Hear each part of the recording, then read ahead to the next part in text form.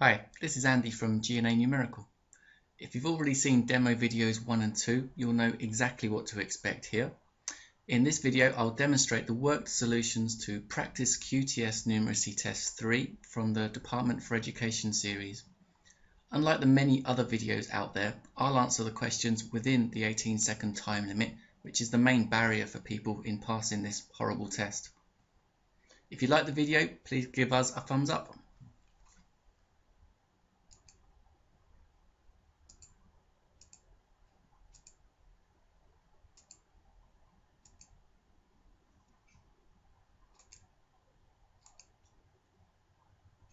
Practice question. In a mathematics exam, 3/4 of the total marks come from a written paper and 1/4 of the marks from coursework. In the written paper, 1/4 of the marks come from a mental test. What fraction of the total marks come from the mental test?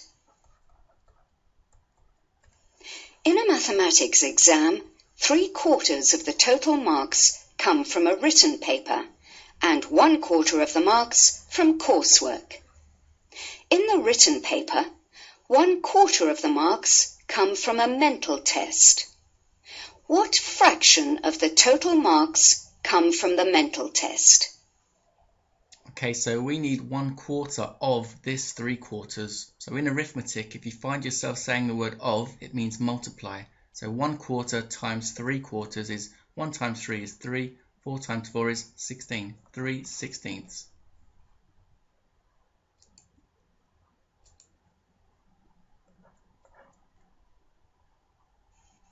In a year group of 110 pupils, 66 pupils have school dinners.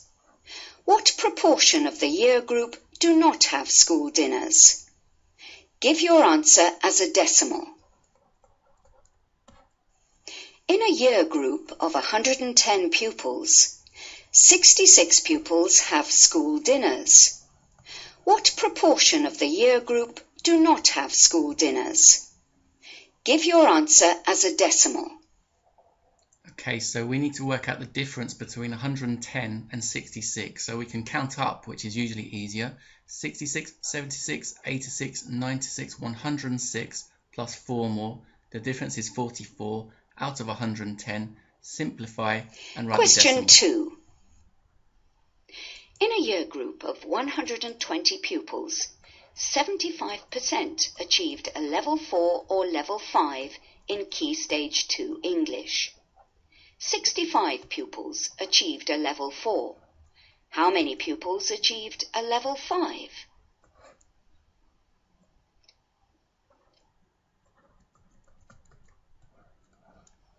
In a year group of 120 pupils, 75% achieved a Level 4 or Level 5 in Key Stage 2 English. 65 pupils achieved a Level 4. How many pupils achieved a Level 5? So we have to work out how many is 75% of 120. So 50% is 60. So 25% is 30. Add them together. So 75% is 90. Take that away from the 65 to get 25 pupils. In a year group of 120 pupils, 15 achieved an A star in GCSE English. What percentage of the year group achieved an A star in GCSE English? In a year group of 120 pupils, 15 achieved an A star in GCSE English. What percentage of the year group achieved an A star in GCSE English? So 120 is an awkward number, so we simplify the fraction as best we can. So divide top and bottom by 3 to get 3/24. Divide by 3 to get 1/8, and 1/8 is one of those fractions you have to memorize. It's 12.5%. Question 4. A pupil entering a Year 6 class has an actual age of 10 years, 11 months. The report from his previous school states that his reading age is 15 months above his actual age. What is the pupil's reading age in years and months? A pupil entering a Year 6 class has an actual age of 10 years 11 months. The report from his previous school states that his reading age is 15 months above his actual age. What is the pupil's reading age in years and months? Okay, so an extra 15 months is a year and 3 months to add on to the actual age. So we add on the year first, then another month, and then 2 more months. 12 years and 2 months.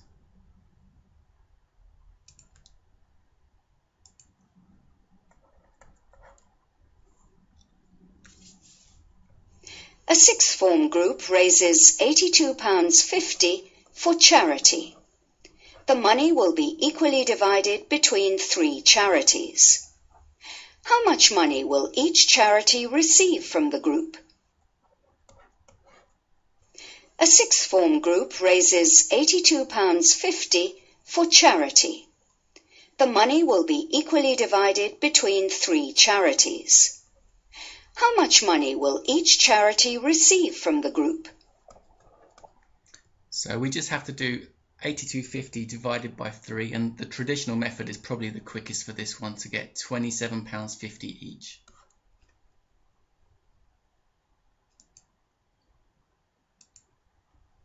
Question 6. A teacher attends a consortium meeting. The journey is 7.5 miles each way. Travel expenses may be claimed at 40p per mile. How much is the teacher entitled to claim for travel expenses? A teacher attends a consortium meeting. The journey is 7.5 miles each way. Travel expenses may be claimed at 40p per mile. How much is the teacher entitled to claim for travel expenses? So, okay, don't fall for this trick. They always give you the distance one way, but it's a two-way journey, so 15 miles times by 40p. Imagine it was times 10p, it would be £1.50, and 4 lots of that is £6.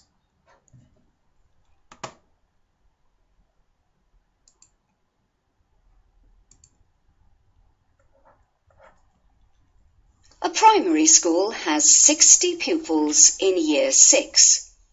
24 of these pupils achieved 3 Level 5s in the Key Stage 2 tests. What proportion of the year group achieved 3 Level 5s? Give your answer as a decimal. A primary school has 60 pupils in Year 6. 24 of these pupils achieved 3 Level 5s in the Key Stage 2 tests. What proportion of the year group achieved 3 Level 5s? Give your answer as a decimal. So once again we have an awkward number on the bottom of the fraction, so we simplify and simplify again until we can spot what the decimal is. So in this case it's just 0.4.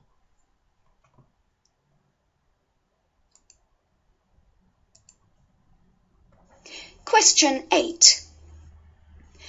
A teacher plans a school trip, which includes a 152-kilometre coach journey in France.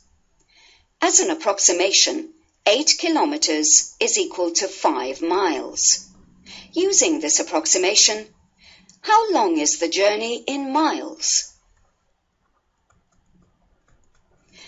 A teacher plans a school trip, which includes a 152-kilometre coach journey in France. As an approximation, 8 kilometres is equal to 5 miles. Using this approximation, how long is the journey in miles?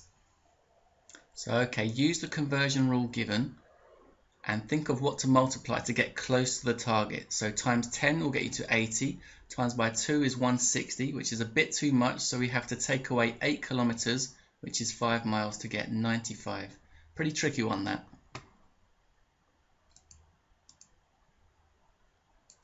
For a practical task, a primary teacher needs 25 milliliters of liquid for each pupil. There are 28 pupils in the class. How many milliliters of liquid are needed? For a practical task, a primary teacher needs 25 milliliters of liquid for each pupil. There are 28 pupils in the class. How many milliliters of liquid are needed? So I've used the partitioning approach here to do 25 times 28. So 25 times 20 is 500. You could think of 25 times 10 and double it.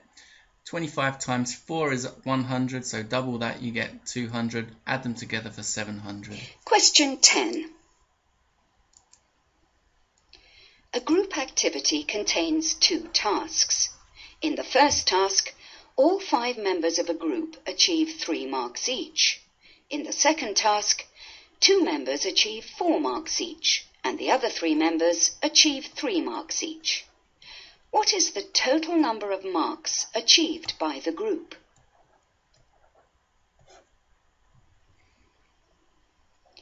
A group activity contains 2 tasks.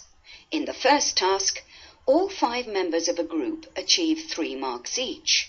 In the second task, 2 members achieve 4 marks each, and the other 3 members achieve 3 marks each. What is the total number of marks achieved by the group? So for task 1, it's just 5 times 3, and for task 2, there's 2 separate elements, so don't get mixed up with those. We just work out how much each is worth and add them to get 32 marks.